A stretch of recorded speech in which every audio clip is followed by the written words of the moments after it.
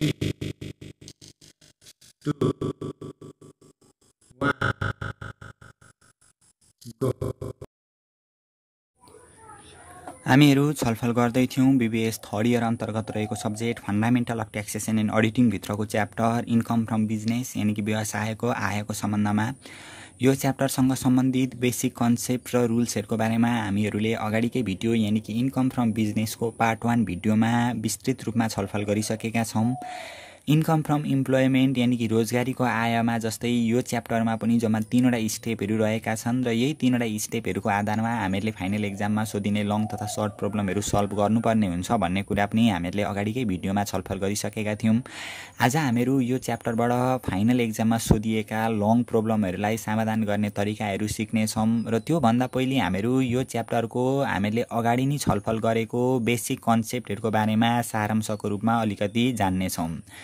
कृपया तिमीहरू यो भिडियोलाई सुरुदेखि अन्तिमसम्म हेर।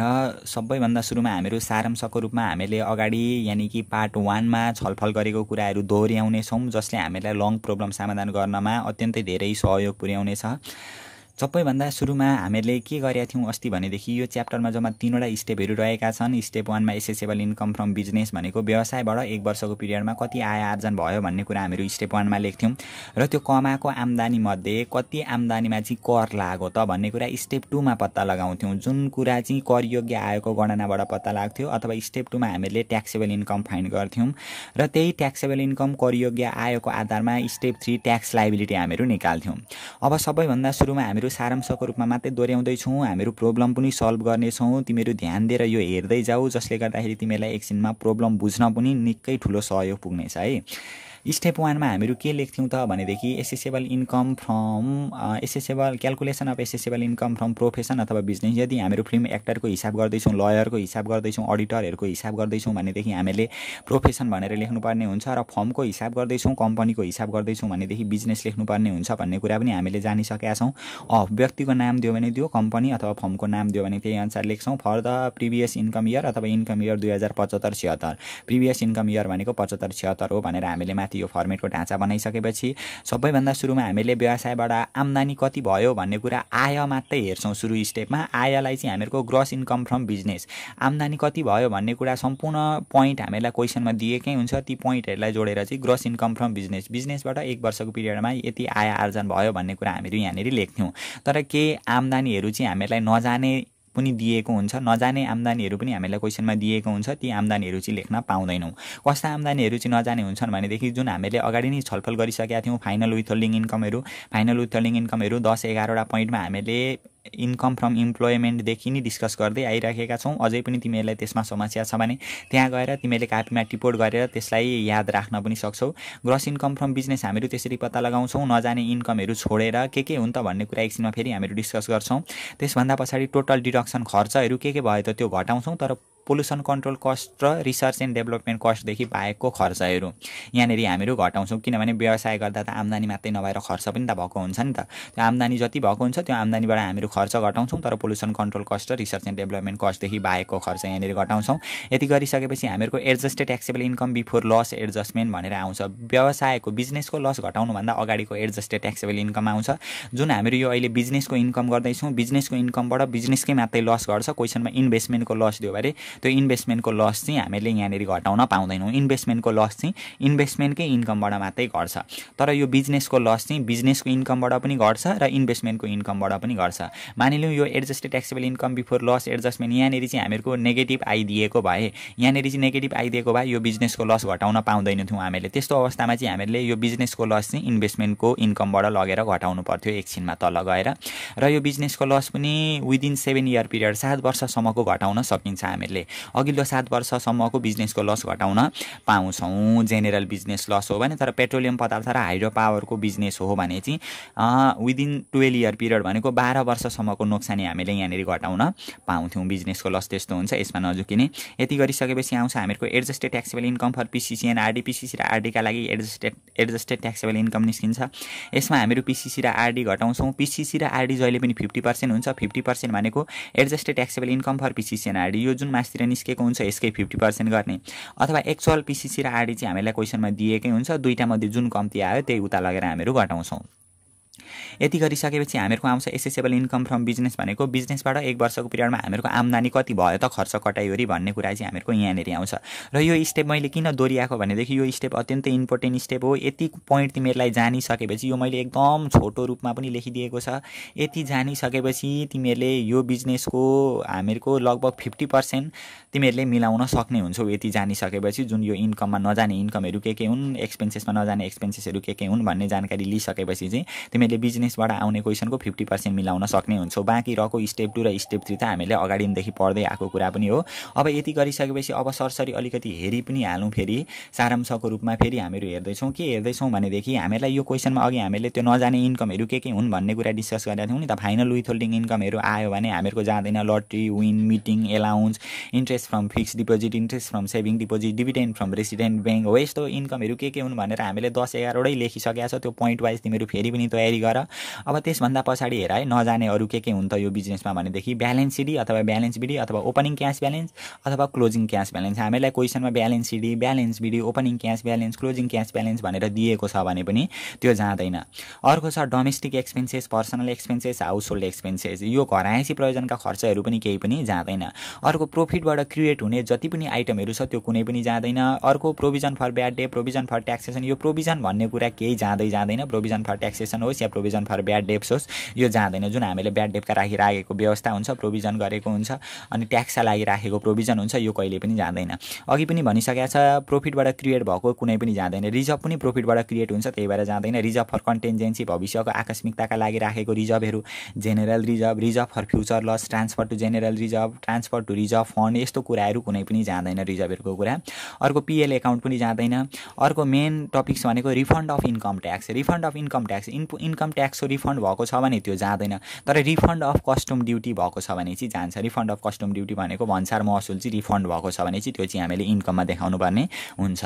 अर्को छ क्यापिटल नेचरको एक्सपेन्डिचर। क्यापिटल नेचरको एक्सपेन्डिचर भनेको पुँजीगत प्रकृतिका खर्चहरू कुनै पनि जाँदैन। पुँजीगत प्रकृतिका खर्चहरू भनेको कस्तो हो त भनेदेखि हामीहरू एउटा व्यवसाय सञ्चालन गर्दैछौँ। हाम्रो व्यवसायमा कामदारहरू काम गरिरहेका छन् र तिनीहरूको सुविधाका लागि हामीले एउटा सिलिङ फ्यान ल्याएर झुन्ड्याइदिउँ।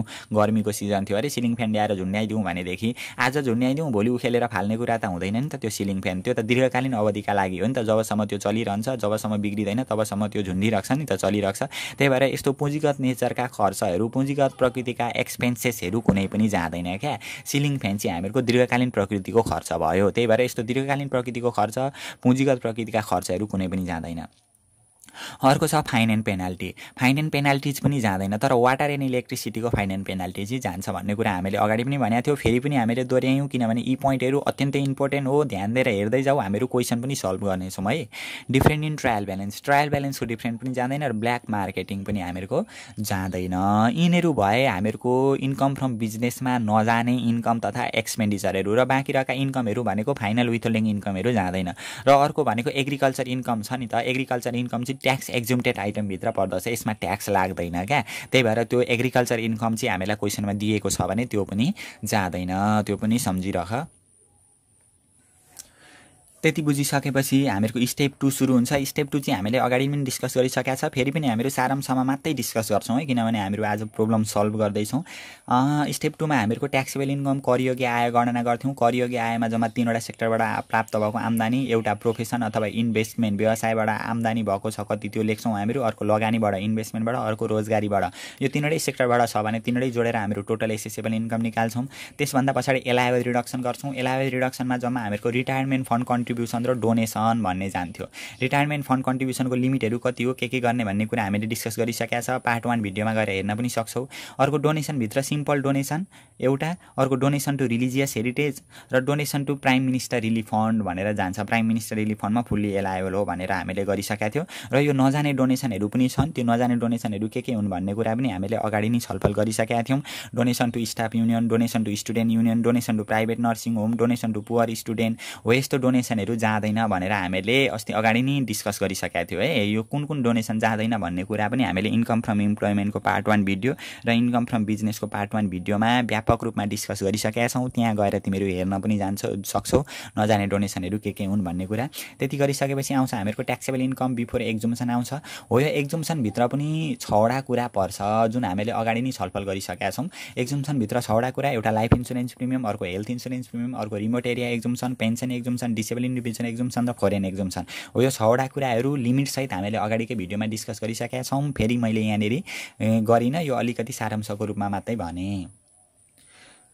त्यति गरिसकेपछि हामीहरूको ट्याक्सेबल इन्कम पनि सकिन्छ। ट्याक्सेबल इन्कम सकिसकेपछि हामीहरूको आउँछ ट्याक्स लाइबिलिटी अथवा ट्याक्स पिएबल। ट्याक्स लाइबिलिटी अथवा ट्याक्स पिएबलमा इन्डिभिजुअल र कपल हामीले छुट्याउनु पर्ने हुन्छ। क्वेसनमा यदि डाइरेक्ट हामीले तोकेरै कपल भनौँ र विडो पर्सन भनेको छ भने कपल बेसिसबाट गर्ने, अन्य जुनसुकै अवस्थामा पनि हामीले सिङ्गल बेसिसबाट गर्नुपर्ने हुन्छ भनेर हामीले अगाडि नै छलफल गरिसकेका थियौँ।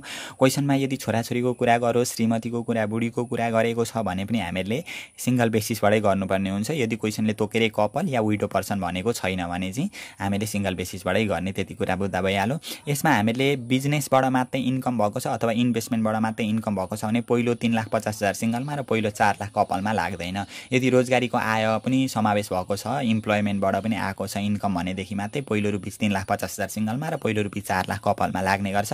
अन्य अवस्थामा हामीहरूको लाग्दैन पहिलो यो कन्डिसनमा। त्यहाँदेखि उँधोको रेट भइहाल्यो। त्यति गरिसकेपछि ट्याक्स लाइबिलिटी हामीहरूको आइहाल्छ। यसको बारेमा पनि हामीले अगाडि नै छलफल गरिसकेका छौँ। यसभन्दा पछाडि हामीले यो घटाउँछौँ advance tax paid, medical tax credit, foreign tax क्रेडिटहरू घटाइसकेपछि हामीहरूको निस्किन्छ ट्याक्स पिएबल निस्किन्छ। यति गरिसकेपछि हामीहरूको यो स्टेप 3 पनि सकिन्छ। र अब हामीहरू जान्छौँ वर्किङ नोटको अलिकति कन्डिसन हेर्छौँ। वर्किङ नोटमा हामीले देखाउने भनेको र एक्जाममा हामीलाई मेन आइराख्ने भनेको 90% चाहिँ रेगुलर आइराख्ने वर्किङ नोट भनेको जहिले पनि कस्ट अफ ट्रेडिङ स्टक निकाल्नुपर्ने हुन्छ। ध्यान दिएर हेर है, हामीहरू प्रब्लम एकछिनमा सल्भ गरिहाल्छौँ र यसको विस्तृत जानकारी पनि हामीहरू हासिल गरिहाल्छौँ।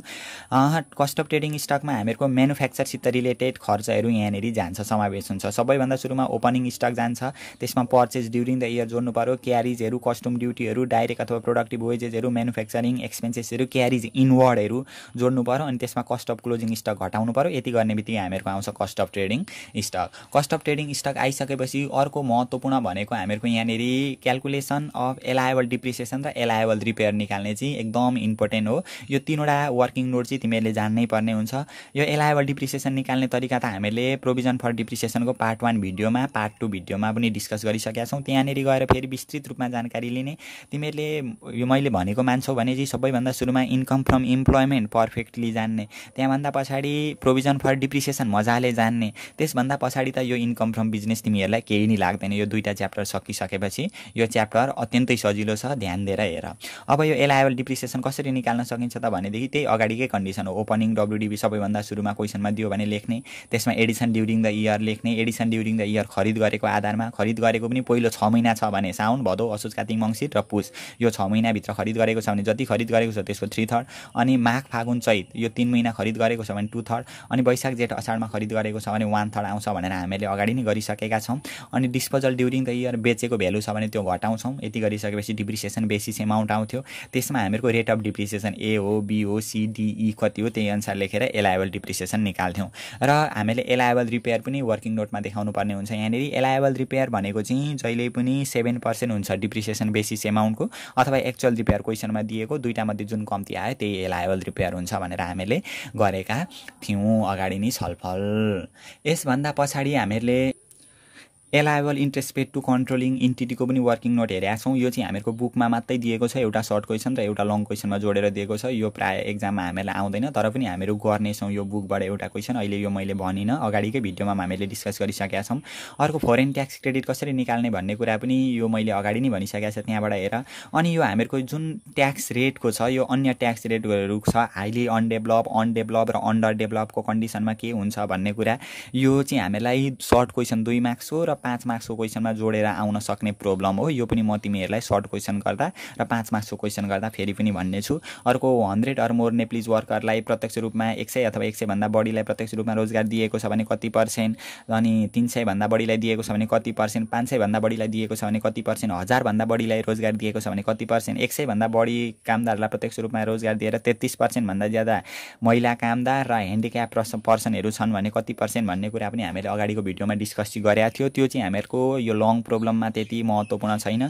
जति हामीले अहिले यहाँनिर भनेका थियौँ अघि त्यो ट्याक्स लाइबिलिटीसम्म डिस्कस गरेका थियौँ। कहाँसम्म डिस्कस गरेका थियौँ भने हामीले यहाँनिर हेर यो जुन वर्किङ नोटदेखि अगाडि हामीले गरेका थियौँ हो, यो यहाँदेखि अगाडि डिस्कस गरेको पोइन्टहरूबाट हामीलाई फाइनल एक्जाममा लङ क्वेसन सोध्ने 80% लाई चाहिँ कभर गर्छ यसैले। त्यही भएर यति तिमीले पर्फेक्टली रूपमा जान्यौ भनेदेखि एक्जाममा आउने क्वेसनहरू तिमीहरू मिलाउन सक्छौ। हामीहरू अब एकैचोटि जाँदैछौँ अस्मिता पब्लिकेसनको यो क्वेसन ब्याङ्कबाट ओल्ड इज गोल्डबाट लङ प्रब्लमहरू गर्न गइरहेका छौँ। कृपया तिमीहरूले पनि यो एकदम सजिलो च्याप्टर छ, अत्यन्तै सजिलो च्याप्टर छ, तर तिमीहरूले चाहिँ एकदम धैर्य धारणका साथ हेर्नु पर्यो र बुझ्नु पर्यो। नबुझेका कुराहरू हामीहरू फेरि छलफल गर्नेछौँ। तिमीहरूले कमेन्ट गर्नु पर्यो योसँग सम्बन्धित चाहिँ अलि अनक्लियर छ भनेर तिमीहरूले भन्न सक्नु पर्यो। त्यति भनिसकेपछि तिमीहरूलाई यो च्याप्टरमा केही कन्फ्युज हुँदैन। हामीहरू अब सर्वप्रथम लङ क्वेसन गर्दैछौँ। तिमीहरूसित यो ओल्ड इज गोल्ड छ भने अगाडि ओल्ड इज गोल्ड राख, कापी पनि अगाडि राख। हामीहरू एकदम स्लो तरिकाबाट गर्दै जान्छौँ, नबुझ्ने कुरा केही पनि हुँदैन। अस्मिता पब्लिकेसनको यो ओल्ड इज गोल्डमा हामीहरूको लङ क्वेसन 167 पेजमा एउटा दिएको छ, जुन 2076 सालमा क्वेसन नम्बर 12 मा आएको लङ क्वेसन हो इन्कम फ्रम बिजनेसबाट। हामीहरू सुरुमा यो प्रब्लमलाई सल्भ गर्न गइरहेका छौँ र सल्भ गर्नुभन्दा अगाडि म तिमीहरूलाई के भन्छु भनेदेखि क्वेसन ब्याङ्क यो ओल्ड इज गोल्ड चाहिँ तिमीहरूसित छ भनेदेखि ओल्ड इज गोल्ड अगाडि राख, जसले गर्दा मैले जुन पोइन्ट भन्छु त्यही पोइन्टमा तिमीले हेर्दै गयो भने अन्तिमसम्ममा यसको कन्सेप्ट पनि अझै बढी क्लियर हुन्छ। र हामीलाई यो क्वेसन गर्दाखेरि हामीलाई तल एडिसनल इन्फर्मेसन पनि दिएको हुन्छ। यो एडिसनल इन्फर्मेसनलाई पनि हामीले सँगसँगै समायोजन गर्दै जानुपर्ने हुन्छ। र एउटा सिम्पल तरिका, सजिलो तरिका के याद राख भनेदेखि यो एडिसनल इन्फर्मेसनमा माथिको जुन पोइन्टसित रिलेटेड दिएको छ टपिक्सहरू, अथवा यो एडिसनल इन्फर्मेसन चाहिँ जुन टपिकसित रिलेटेड हामीलाई दिएको छ त्यसमा राइट लाओ। जस्तै कसरी भनेदेखि यो purchase include 3 lakh, the cost of plant purchase on भाद्र भनेको छ नि, पर्चेजसित रिलेटेड एउटा टपिक्स रहेछ, पोइन्ट रहेछ एडिसनल इन्फर्मेसनमा। त्यही भएर माथि आउने पर्चेजमा राइट लगाइदिने एउटा भइहाल्यो। पर्चेजमा यहाँ माथि पर्चेज छ, यो पर्चेजमा राइट लगाइदिइहाल। अनि त्यसभन्दा पछाडि legal expenses include 2000 incurred for domestic purpose भनेको छ। लिगल एक्सपेन्सेसमा चाहिँ 2000 डोमेस्टिक पर्पोजको इन्क्लुड भएको रहेछ। त्यही भएर लिगल एक्सपेन्सेसमा पनि माथि आउने राइट लगाइदिइराख्ने, मैले यहाँ राइट लगाइदिइसकेको छ। त्यसभन्दा पछाडि life insurance premium include 10,000 paid for fire insurance premium भनेको छ। Life insurance प्रिमियममा fire insurance premium include भएको रहेछ। लाइफ इन्सुरेन्स प्रिमियमसित रिलेटेड एउटा रहेछ, त्यही भएर लाइफ इन्सुरेन्स प्रिमियममा पनि राइट लगाइदिने। अर्को 60% अफ ब्याड डेब रिकभर्ड भनेको छ। ब्याड डेब रिकभर्डसित रिलेटेड एउटा पोइन्ट रहेछ, त्यही भएर ब्याड डेबमा पनि राइट लगाइदिने, ब्याड डेब रिकभर्डमा पनि राइट लगाइदिने, यतापट्टि यहाँ छ। अनि अर्को छ general expenses include 10,000 paid for electricity charge भनेको छ। जेनरल एक्सपेन्सेसमा राइट लगाइदिने, किनभने यहाँ पनि इन्क्लुड भएको छ एउटा। अर्को sundry इन्कममा include 12,000 refund of custom duty भनेको छ। सन्ड्री इन्कममा पनि यहाँ आएर राइट लगाइदिने। यति राइट लगाइदिइसकेपछि अब हामीलाई सजिलो हुन्छ। यहाँनिर गर्दै जाँदाखेरि राइट लागेको पोइन्ट आयो भने यसको बारेमा एडिसनलमा छ है भन्ने कुरा हामीले थाहा पाउँछौँ र त्यो पोइन्टलाई हेरेर फेरि हामीले त्यसलाई पनि समायोजन गर्नुपर्ने हुन्छ। अब ध्यान देऊ है, हामीहरूले सबैभन्दा सुरुमा के गरेका थियौँ भनेदेखि अगाडि फर्मेट गर्दाखेरि याद गर, ग्रस इन्कम फ्रम बिजनेस लेखेका थियौँ। ग्रस इन्कम फ्रम बिजनेस चाहिँ यो बिजनेसको इन्कमको पोइन्टहरू के दिएको छ त्यो सबै पोइन्टहरूलाई जोडेर ग्रस इन्कम फ्रम बिजनेस निकालिन्छ। त्यही भएर इन्कमको पोइन्टहरू के हुन् भनेर यहाँ सुरुमा गर्दाखेरि सबैभन्दा सुरुमा हामीहरू लेख्छौँ एडमिजेबल इन्कम इन्क्लुजन। अब इन्कममा के पोइन्टहरू इन्क्लुड भयो त भन्ने कुरा हामीहरू यहाँनिर लेख्छौँ। सबैभन्दा सुरुमा यहाँ हेर्दै जाऊ है, सबैभन्दा सुरुमा हामीले इन्कमहरू भर्नुपर्ने हुन्छ। इन्कम भनेको जहिले पनि हामीलाई क्रेडिट साइडमा दिएको हुन्छ अथवा रिसिप्ट साइड दिएको हुन्छ। रिसिप्ट साइडमा क्वेसनमा भनिदिएकै हुन्छ। यहाँनिर क्रेडिट साइडमा हामीलाई हेर सेल्स दिएको छ। सबैभन्दा सुरुमा व्यवसाय गर्दाखेरि बिक्री भएको हुन्छ, जसबाट आय आर्जन भएको हुन्छ। सेल्सको सेल्स लेखिहाल्ने 30 लाख। यसको बारेमा हामीले एडिसनल इन्फर्मेसनमा केही दिएको छैन, किनभने यसमा हामीले राइट लगाएका छैनौँ। एडिसनल इन्फर्मेसनमा जुनको बारेमा दिएको छ त्यसको बारेमा बारेमा राइट लाइसकेका छ। क्लोजिङ स्टक यो अहिले यहाँनिर जाँदैन, भरे वर्किङ नोटमा हामीले देखाउनु पर्ने हुन्छ एकछिनमा। Gross profit BD, gross profit CD यो कुनै पनि जाँदैन है। हामीलाई यदि सेल्स दिएको छैन भनेदेखि चाहिँ ग्रस प्रॉफिटबाट हामीले गर्नुपर्ने हुन्छ, तर सेल्स दिइसकेपछि यो ग्रस प्रॉफिट जाँदैन। अर्को एग्रिकल्चर इन्कम दिएको छ। एग्रिकल्चर इन्कम भनेको ट्याक्स एक्जम्प्टेड इन्कम हो। एग्रिकल्चर इन्कममा चाहिँ ट्याक्स लाग्दैन। त्यहाँदेखि पछाडि अर्को हामीलाई दिएको छ यहाँनिर सन्ड्री इन्कम दिएको छ। सन्ड्री इन्कम जम्मा हामीलाई दिएको छ यहाँनिर सन्ड्री इन्कम 25,000 दिएको रहेछ। यसको बारेमा एडिसनल इन्फर्मेसनमा रहेछ, किनभने हामीले राइट लाइसकेका छौँ। यहाँनिर लेख्छौँ हामीहरू 25,000 लेख्छौँ, यहाँनिर सन्ड्री इन्कम 25,000। अब एडिसनल इन्फर्मेसनमा के भन्नु त भनेदेखि लास्ट नम्बर पोइन्टमा हेर, sundry इन्कममा include 12,000 refund of custom duty भनेको छ। जम्मा हामीहरूको यहाँनिर 12,000 यहाँनिर हामीहरू घटाउँछौँ। अघि नै हामीले के भनिसकेका थियौँ भने रिफन्ड अफ इन्कम ट्याक्स चाहिँ जाँदैन, तर रिफन्ड अफ कस्टम ड्युटी चाहिँ जान्छ भनेका थियौँ। यही सन्ड्री इन्कममै इन्क्लुड गरेर त्यही 25,000 लेख्दा पनि हुन्थ्यो, तर हामीहरू छुट्टा लेख्छौँ refund of income custom duty भनेर। यहाँनिर यो हामीहरूको इन्कम सन्ड्री इन्कम रहेछ 13,000। अनि फेरि हामीहरू लेख्छौँ यहाँनिर refund of custom duty, refund of custom duty DUTY। Refund of custom duty दिएको छ हामीलाई 12,000 हो। यो 12,000 पनि हामीले यहाँनिर लेख्न सक्यौँ। नत्र यहाँनिर लेखिँदैन, नलेख्ने हो भने यही सन्ड्री इन्कममा डाइरेक्ट 25,000 लेखिदिँदा पनि हुन्थ्यो, किनभने ती इन्क्लुड भएको थियो रिफन्ड अफ कस्टम ड्युटी। दुइटै इन्कमहरू हामीहरूको जाने नै हो, डाइरेक्ट 25,000 लेख्दा पनि केही फरक पर्दैन थियो। अब यहाँदेखि पछाडि हेर हामीलाई दिएको छ ब्याड डेट रिकभर्ड भन्ने एउटा टपिक्स दिएको छ। Bad date recovered RECOVERED bad date recovered भएको रहेछ। खराब ऋण चाहिँ हामीहरूको असुली भएको रहेछ, उठेको रहेछ। ब्याड डेट रिकभर्ड जम्मा 22,000 छ। 22,000मा यसको बारेमा पनि एडिसनल इन्फर्मेसन रहेछ, किनभने हामीले राइट लाइसकेका छौँ।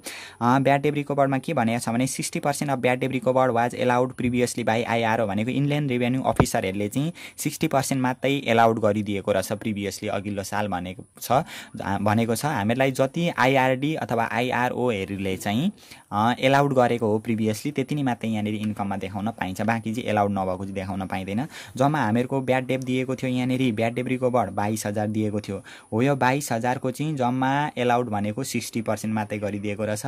22,000 को 60% कति आउँछ त भनेदेखि क्यालकुलेटर थिचिदिने 22,000 1 2 3 को 0.60 गर्दाखेरि आउँछ 13,200 रुपियाँ आउँदो रहेछ। यहाँनिर 13,200 रुपियाँ मात्रै हामीले देखाउन पायौँ। ब्याड डेट रिकभरदेखि अर्को भनेको छ कमिसन दिएको छ। यसको बारेमा एडिसनलमा केही दिएको रहेन रहेछ,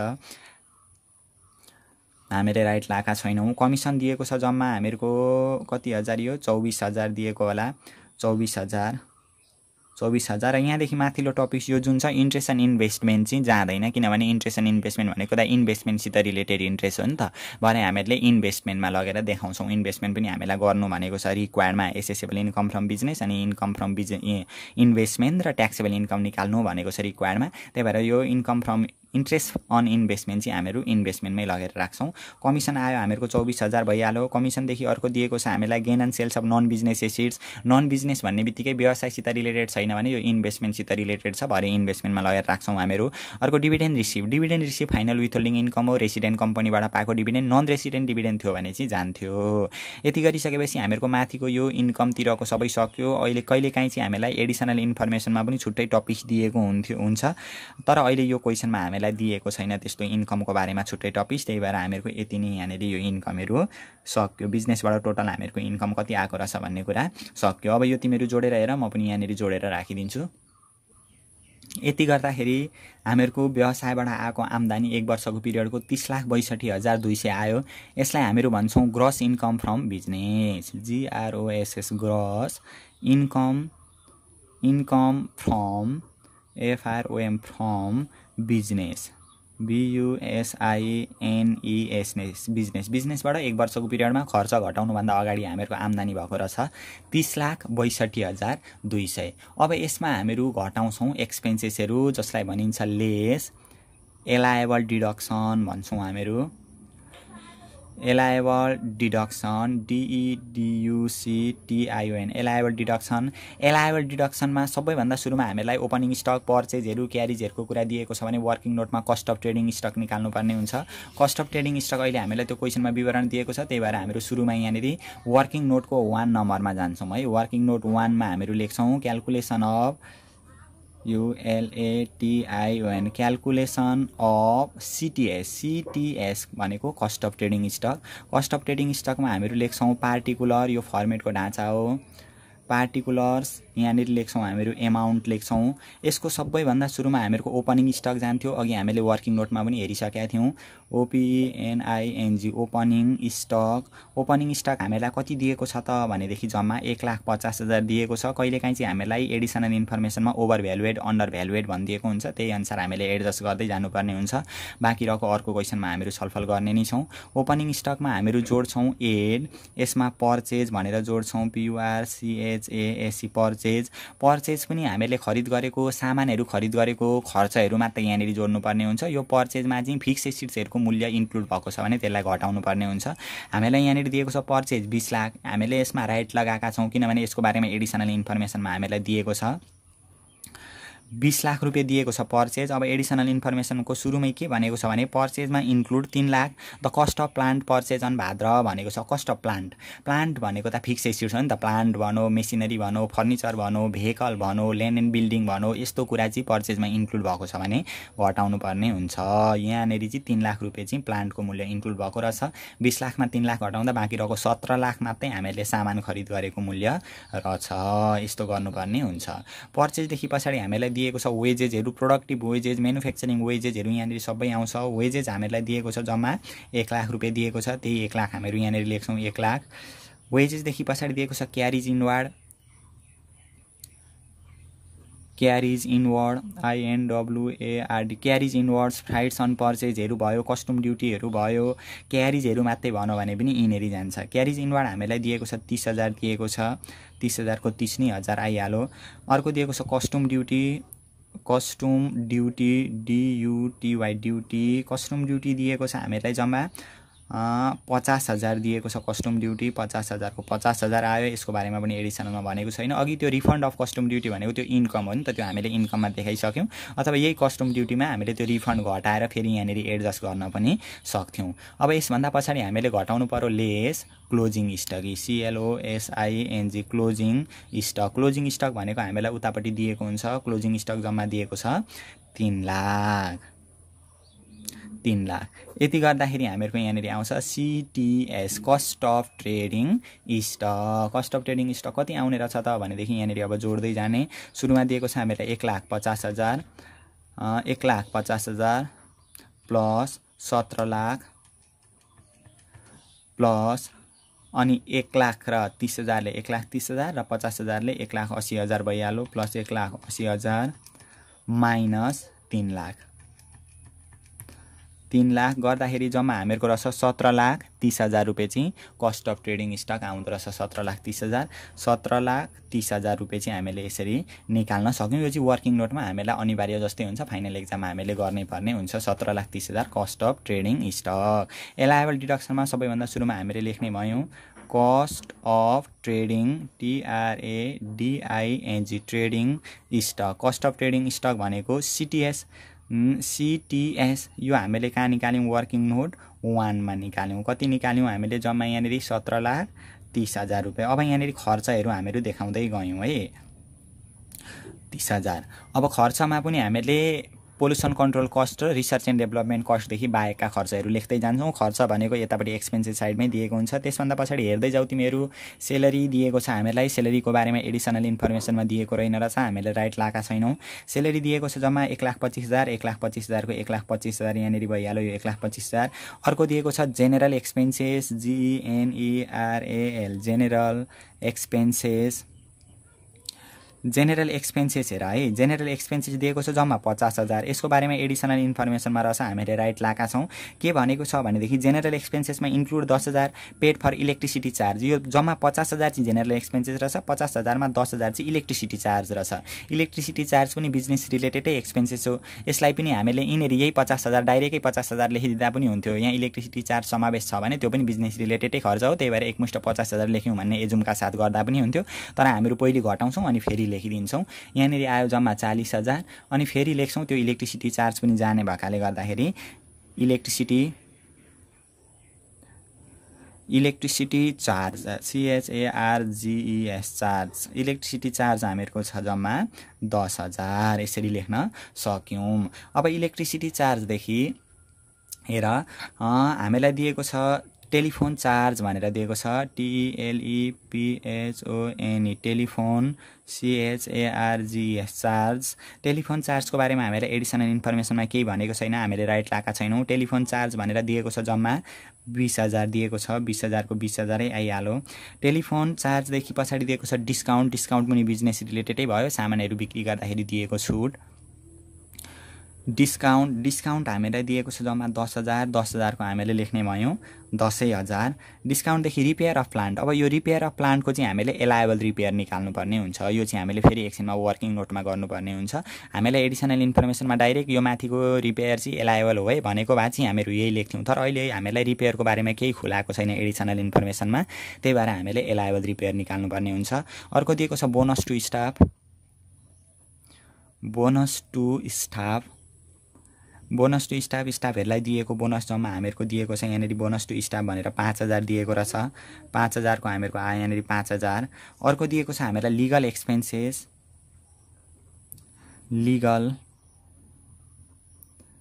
लिगल एक्सपेन्सेस दिएको छ जम्मा 12,000। यसको बारेमा एडिसनल इन्फर्मेसनमा भनेको रहेछ, हामीले राइट लाइसकेका छौँ। लिगल एक्सपेन्सेस दिएको छ, यसको बारेमा additional इन्फर्मेसनमा legal expenses include 2,000 incur for domestic purpose भनेको छ। लिगल एक्सपेन्सेस जम्मा 12,000 हो। 12,000 मा 2,000 चाहिँ डोमेस्टिक खर्च घरायसी प्रयोजनको खर्चका लागि युज भएको रहेछ। 12,000 मा यो 2,000 घरायसी प्रयोजनको खर्च चाहिँ जाँदैन, त्यही भएर जम्मा रहेछ लिगल एक्सपेन्सेस 10,000 मात्रै हामीहरूको इन्क्लुड हुने भयो। अर्को दिएको छ त्यसभन्दा पछाडि हामीहरूको life insurance premium. Life insurance premium चाहिँ हामीहरूको इन्सुरेन्स प्रिमियमहरू लाइफ इन्सुरेन्स या हेल्थ इन्सुरेन्स चाहिँ हामीहरूको तल एक्जम्सनमा जान्थ्यो। तर यसको बारेमा एडिसनल इन्फर्मेसनमा हामीलाई के भनेको छ भनेदेखि life insurance premium include 10,000 paid for fire insurance premium. Fire insurance premium चाहिँ हामीहरूको माथि नै जान्छ। फायर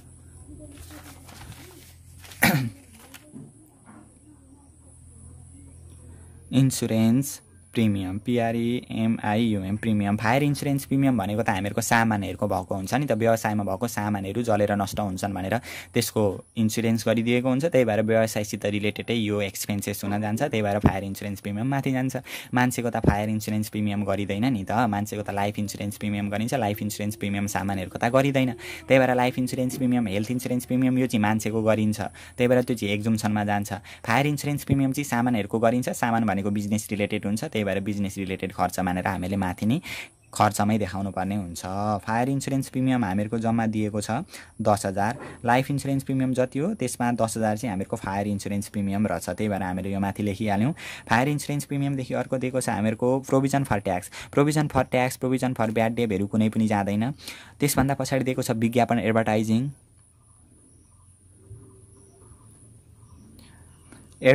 हामीहरूलाई दिएको छ जम्मा लाइफ इन्सुरेन्स यति 10,000। एडभर्टाइजिङ दिएको छ हामीलाई जम्मा 20,000 दिएको छ। एडभर्टाइजिङ 20,000 दिएको छ। त्यसभन्दा पछाडि हामीहरूको दिएको छ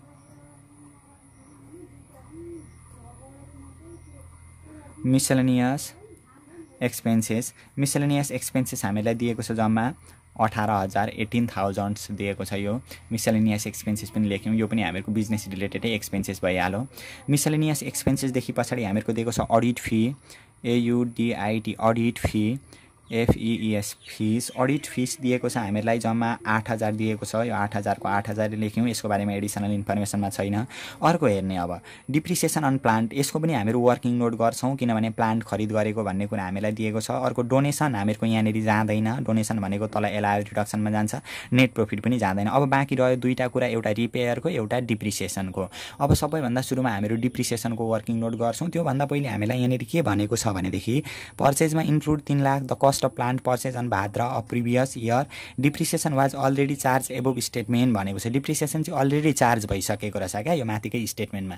त्यही भएर डिप्रिसिएसन चाहिँ अलरेडी चार्ज, पहिले नै चार्ज भइसकेको छ भन्नुको मतलब चाहिँ त्यो माथिको डिप्रिसिएसन चाहिँ एलायबल डिप्रिसिएसन रहेछ भन्ने कुरा बुझ्नु पर्यो। यो क्वेसनमा चाहिँ अलरेडी चार्ज नभनेको भए चाहिँ यो हामीले खरिद गरेको आधारमा, प्लान्ट पर्चेज गरेको आधारमा एलायबल डिप्रिसिएसन निकाल्नुपर्ने हुन्थ्यो। तर अहिले already charge in above statement, माथिको स्टेटमेन्टमा अलरेडी चार्ज भइसकेको छ भन्यो भने चाहिँ यो चाहिँ हामीहरूको एलायबल, क्वेसनले नै एलायबल डिप्रिसिएसन निकालेर दिएको रहेछ। त्यही भएर हामीले लेख्छौँ यहाँनिर सुरुमै एलायबल डिप्रिसिएसन, DEPRECIATION,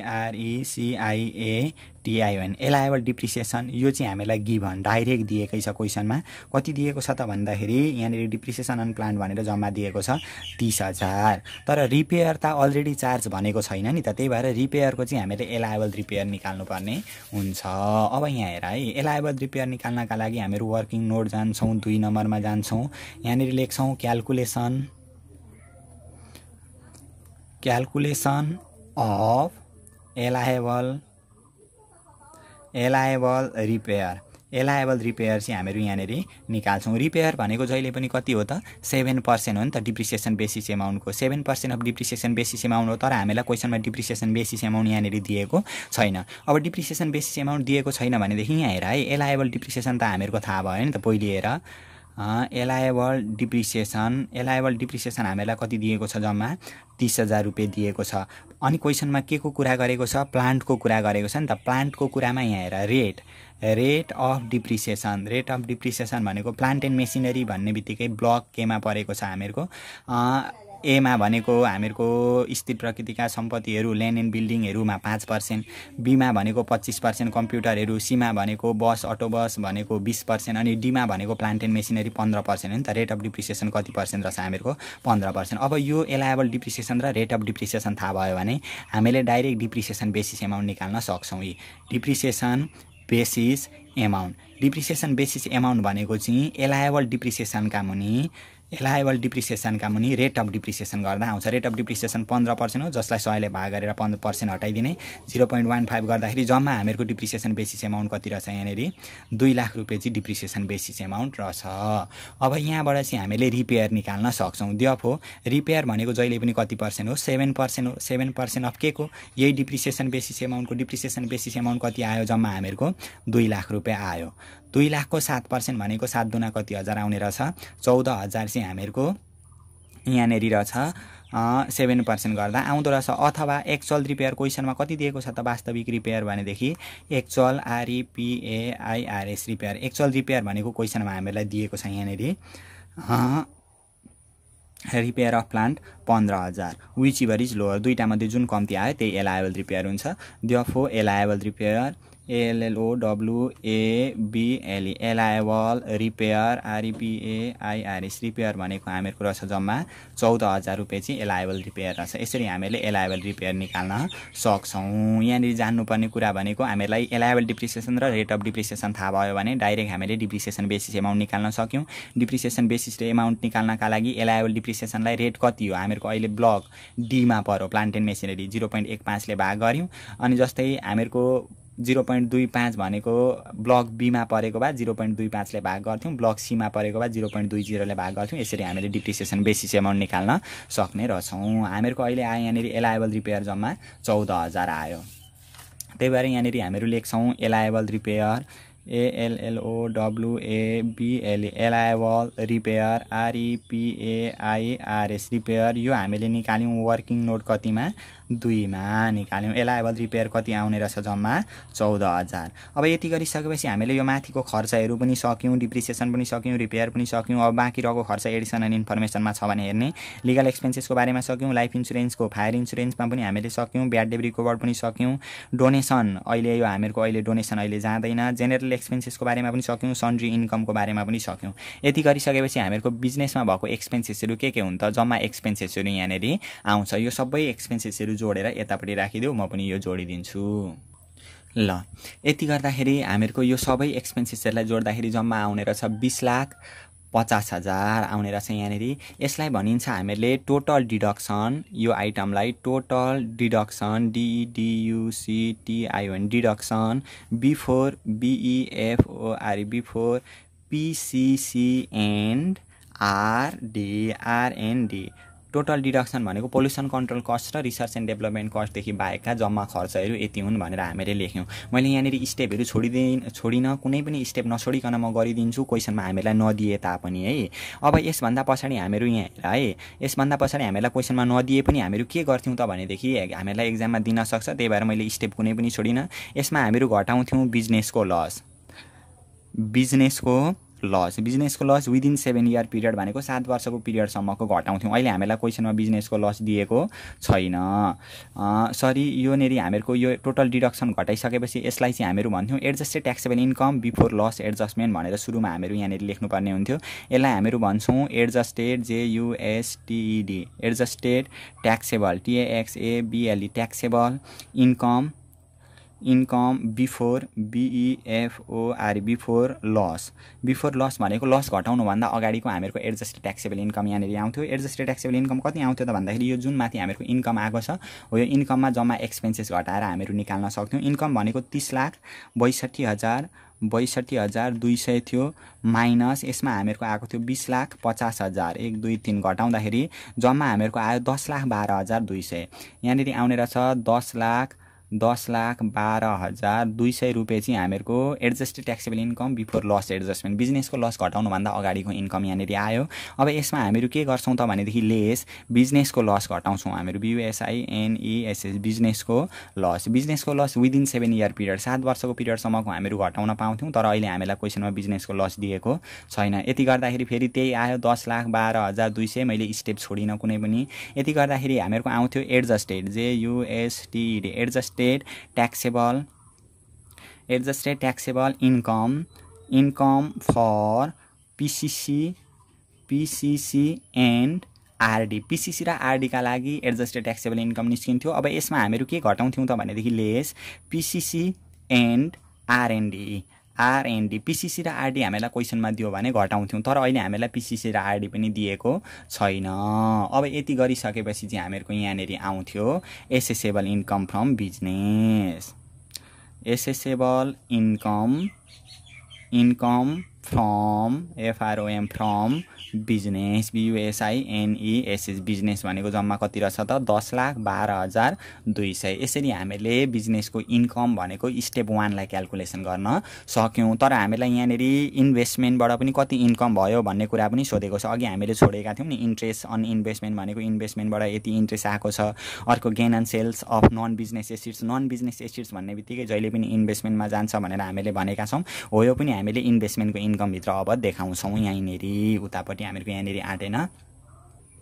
अब ध्यान देऊ है, हामीहरु यहाँनेरि लेख्छौं income from investment INCOM income from FROM from investment INVESTMENT income from investment भनेको इन्भेस्टमेन्टबाट के इन्कम भयो त भनेदेखि हामीलाई अघि भनेको थियो नि एउटा इन्ट्रेस्ट अन इन्भेस्टमेन्ट भनेर एउटा दिएकै छ TEREST interest on investment INVESTMENT investment भनेको लगानीबाट प्राप्त भएको ब्याज दिएको छ हामीलाई। इन्ट्रेस्ट अन इन्भेस्टमेन्ट भनेको जम्मा 50,000 दिएको रहेछ। त्यही 50,000 हामीहरु यहाँनेरि लेख्छौं सुरुमा। त्यसभन्दा पछाडि हामीलाई दिएको छ gain on sales of non business assets भनेर दिएको छ।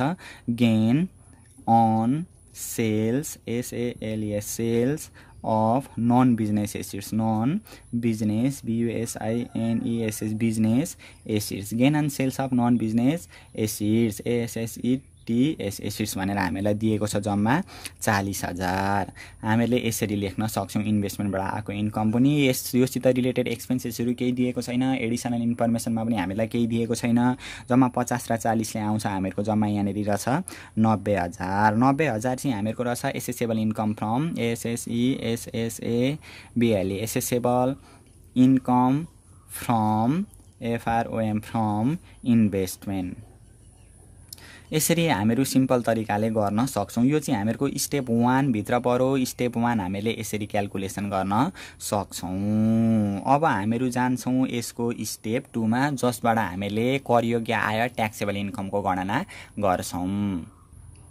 ल सबैभन्दा सुरुमा हामीले ट्याक्सेबल इन्कम क्याल्कुलेट गर्दाखेरि सुरुमा हामीले 3वटा सेक्टरबाट आएको इन्कमलाई हेरिन्थ्यो। 3वटा सेक्टरमा सबैभन्दा सुरुमा एसेसेबल एसेसेबल इन्कम फ्रम बिजनेसबाट कति इन्कम आयो भन्ने कुरा हामीहरू हेर्छौँ।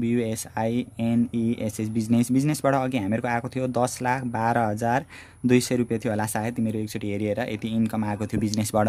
त्यसभन्दा पछाडि हामीहरूको accessible income from FROM from investment INVESTMENT इन्भेस्टमेन्टबाट जम्मा अहिले हामीहरूको आएको छ 90,000। अनि अर्को एसेसेबल इन्कम फ्रम इम्प्लोइमेन्टबाट अहिले हामीहरूको आएको छैन, लेखेर निल लेखिदिँदा पनि भयो, अहिले मैले त्यसलाई लेखिनँ। जम्मा 3वटा सेक्टरबाट आएको इन्कम हेरिन्थ्यो, 3वटा सेक्टरबाट छैन, अहिले 2टा सेक्टरबाट मात्रै छ। जम्मा 10,12,200 थियो, प्लस यसमा कति जोड्नु पर्यो 90,000 जोड्दाखेरि आयो हामीहरूको 11,02,200 11,02,200 रुपियाँ चाहिँ हामीहरूको यहाँनिर रहेछ टोटल एसेसेबल इन्कम। यसलाई भन्यो total accessible accessible income. Total accessible income हामीहरूको यति रहेछ 11,02,200। यसमा हामीले गर्नु पर्यो लेस एलायबल रिडक्सन REDUCTION रिडक्सन। एलायबल रिडक्सनमा 2टा कुरा, एउटा रिटायरमेन्ट फन्ड कन्ट्रिब्युसन र अर्को डोनेसन। रिटायरमेन्ट फन्ड कन्ट्रिब्युसन त माथि प्रोभिडेन्ट फन्ड थियो भने त हुन्थ्यो, अहिले दिएको छैन, त्यो जाँदैन। र अर्को जान्थ्यो हामीहरूको डोनेसन। अब यहाँ ध्यान दियो, डोनेसन भनेर हामीलाई यहाँ दिएको छ 15,000 र यो 15,000 मध्ये तल के भनेको छ भने डोनेसनको बारेमा यहाँनिर भनेको होला 50% of donation was paid to private school भनेको छ। यो डोनेसनको बारेमा पनि हामीलाई भनेको छ। र डोनेसन पनि हामीहरूको एउटा सिम्पल डोनेसन, एउटा डोनेसन टु रिलिजियस हेरिटेज, अर्को donation to prime minister relief fund हुन्थ्यो। यदि हामीहरू व्यक्तिको हिसाब गर्दैछौँ भने चाहिँ जुनसुकै डोनेसन आए पनि, रिलिजियस हेरिटेज आए पनि, र यो जेनरल डोनेसन भनेको पब्लिक स्कुलहरूलाई दिने, पोलिटिकल पार्टीहरूलाई दिने डोनेसनहरू आयो, आश्रमहरूलाई दिने डोनेसन आयो भने पनि 5% गर्थ्यौँ, रिलिजियस हेरिटेज आए पनि र यो सिम्पल डोनेसन आए पनि। तर प्राइम मिनिस्टर रिलिफ फन्डमा चाहिँ जुनसुकै आए पनि फुल्ली एलायबलै हुन्छ।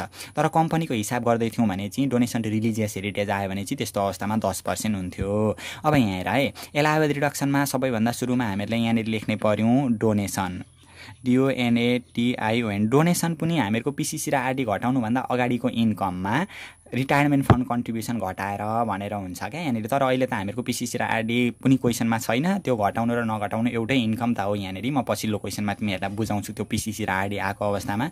डोनेसन अहिले हुन्छ, अहिले यति मात्रै बुझ। डोनेसन भनेको यहाँबाट टोटल एसेसेबल इन्कम भनेको 11,02,200बाट यसको 5% हुन्छ। डोनेसन मात्रै आएको छ अहिले। डोनेसन पनि हामीहरूको 50% मात्रै आयो। जम्मा यहाँनिर 15,000 दिएको छ नि त, त्यो 15,000मा 15,000 नै नआउने रहेछ, 15,000को 7,500 मात्रै आउने रहेछ। सबैभन्दा सुरुमा 5% हामीहरू लेख्छौँ। 5% चाहिँ के हुन्थ्यो भनेदेखि PCC र RD घटाउनुभन्दा अगाडिको इन्कममा इन्कम फ्रम इन्भेस्टमेन्ट जोडेर आएको टोटल एमाउन्टको 5% हुन्थ्यो। तर अहिले PCC र RD त घटेको छैन नि त, PCC र RD को कुरै छैन, त्यही भएर हामीले डाइरेक्ट यहीँबाट गर्न पायौँ। 5% अफ 11,02,200 अथवा यो चाहिँ ध्यान देऊ है, यदि PCC र RD चाहिँ घटेको थियो भने त्यो PCC र RD घट्नुभन्दा अगाडिको इन्कममा यो टोटल इन्भेस्टमेन्टबाट आएको इन्कम जोडेर चाहिँ त्यसको 5% हुन्थ्यो। यसमा चाहिँ कन्फ्युज नहुने। अथवा एक्चुअल डोनेसन भनेको चाहिँ 50% छ नि, यो 50% अफ 15,000 दिएको छ। 15,000मा को 50% चाहिँ प्राइभेट स्कुललाई दिएको रहेछ। प्राइभेट स्कुललाई दिएको डोनेसन जाँदैन, प्राइभेट बोर्डिङ स्कुलहरू प्राइभेट स्कुलहरूलाई दिएको डोनेसन जाँदैन। 50% गएन भने बाँकी रहेको 50% मात्रै गयो 7500।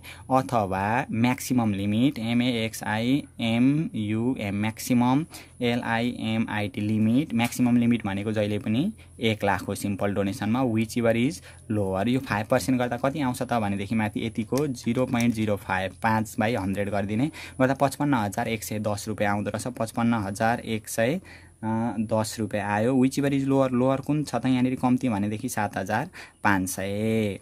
यो घटाइसकेपछि अब हामीहरूको आउँछ taxable income before एक्जम्सन, TAXABLE taxable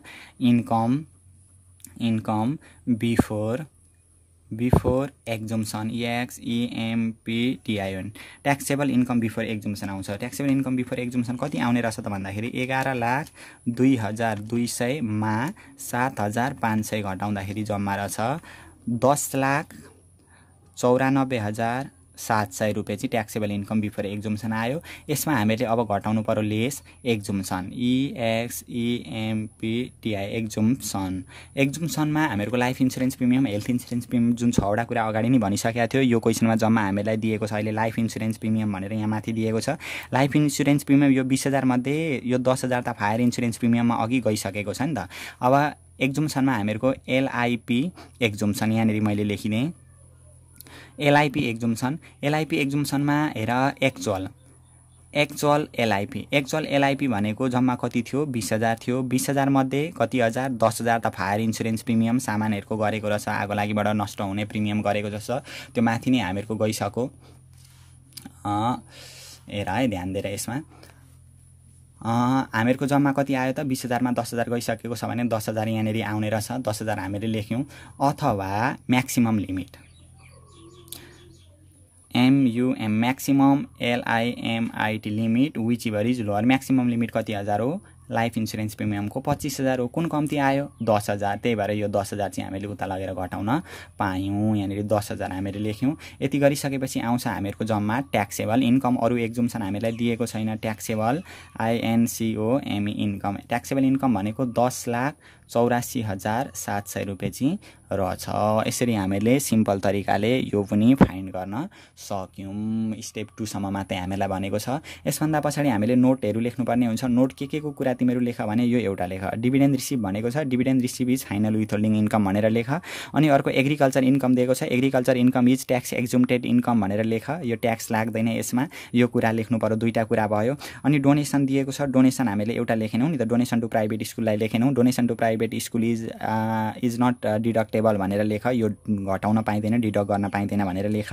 हो यसरी तिमीहरूले यो लेख्न, यसलाई चाहिँ नोटमा लेख्नु पर्यो। ल यो क्वेसनमा हामीले यति गऱ्यौँ र बाँकी रहेको क्वेसनहरू अर्को क्वेसन हामीहरू यहाँदेखि पछिल्लो क्वेसन 75 सालमा आएको क्वेसन पछिल्लो भिडियोमा हामीहरू फेरि सल्भ गर्नेछौँ।